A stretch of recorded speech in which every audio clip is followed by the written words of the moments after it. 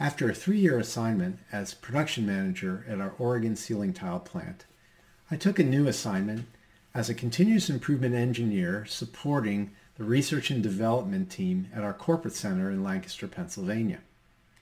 Now, my goal was to provide support and give the team ways of thinking that might improve the cycle time from new idea to the commercialization of a new product for our customers. First thing I did was I took a walk through the processes that led up to commercialization of products from the innovation R&D point of view.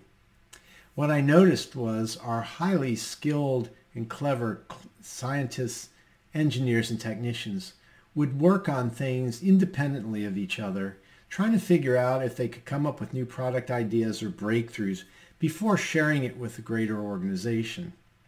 Because of this, collaboration was minimal, and it seemed like things took longer than they needed to.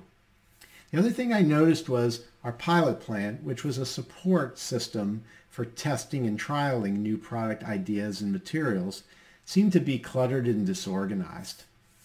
So now I knew there were things I could do to help, and I presented my ideas to the director of R&D, who told me, "Adam, you can't schedule invention." To which I replied, "Maybe you can't schedule it, but you can probably simplify the processes leading up to it."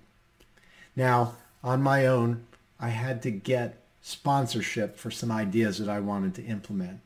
Luckily, there was a manager in the group that had great vision and was frustrated by the amount of time it took to get things done and the lack of really good collaborative processes.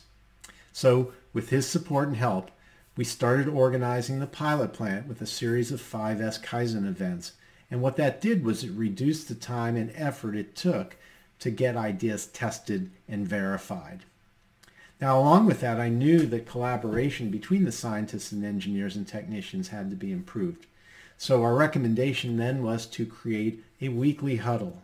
The idea was that those scientists, technicians, and engineers could share what they were working on, issues they were running up against, and where they might need help. Now, in the early days of those huddles, not that much request for help, if any, ever came out. But what we did have was a sharing of information, which allowed the managers and the director of R&D more visibility for what was going on for each of their people doing this critical breakthrough work. Now, after a few months, the huddle itself was formalized and not a lot of collaboration was going on directly until one day in the huddle, one of the scientists was talking about something that he was working on that was kind of giving him some difficulty. After hearing about that, another scientist in the group spoke up and said, "Hey, I was working on something very similar 3 years ago, and I think my analysis and data could help you. Let's set up some time to talk about that." At that moment, the light bulb went on for many in the room, and we realized here was the opportunity. Just by exposing what we were working on and what we were up against, it would allow others to be able to weigh in and help. Now, over the years, that huddle process improved greatly.